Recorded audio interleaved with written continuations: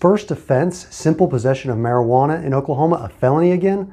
I'm Tulsa attorney James Wirth, and the answer to that question is yes for some people.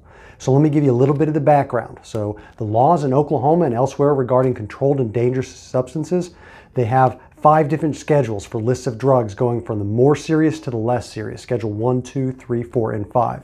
Marijuana is listed at Schedule 1 at the federal level, the state level, and at the Muskogee Creek Nation tribal level. However, in Oklahoma, although initially marijuana was a felony, it was removed from the level of being a felony decades ago and had been prosecuted as a first offense for a misdemeanor.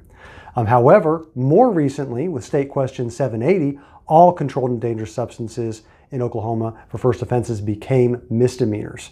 And that's the way that it's been for the last couple years. And then with State Question 788, medicinal cannabis was legalized and regulated in Oklahoma. So as long as you have your medical marijuana card, you can possess 3 ounces of marijuana on your person or 8 ounces at your home, and you can grow yourself at home, maximum of 6 mature plants and 6 seedlings.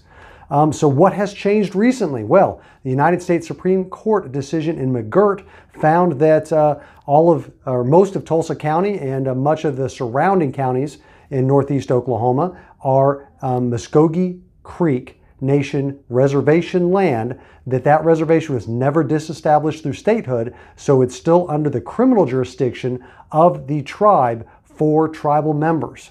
So for determining what the punishment is and what the crime is for simple first offense possession of marijuana, if you're a tribal member, whether it's membership of that tribe or another tribe, and you're on the reservation land, meaning most of Tulsa and all of Muskogee and many of the surrounding counties, you're under that jurisdiction. So what does that code say?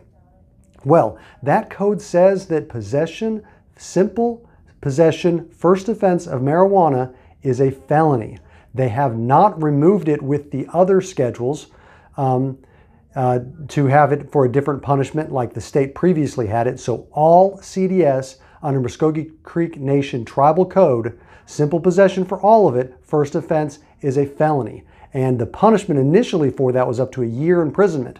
However, it was amended in December of 2010 to make the punishment up to 3 years in jail. So if you're a tribal member on reservation land, which is way more land than we thought just a little bit ago, then you are at risk for prosecution for a felony in tribal court.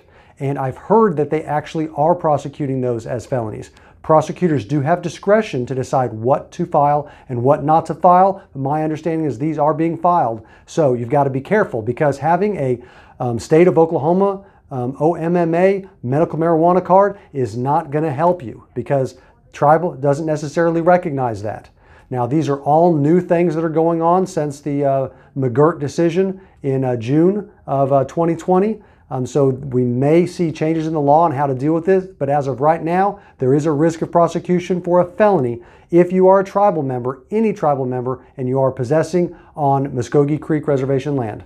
If you have any questions about that scenario, find yourself in trouble, need to speak with an attorney, want more specifics regarding your circumstances, you can contact my office by going to makelaweasy.com.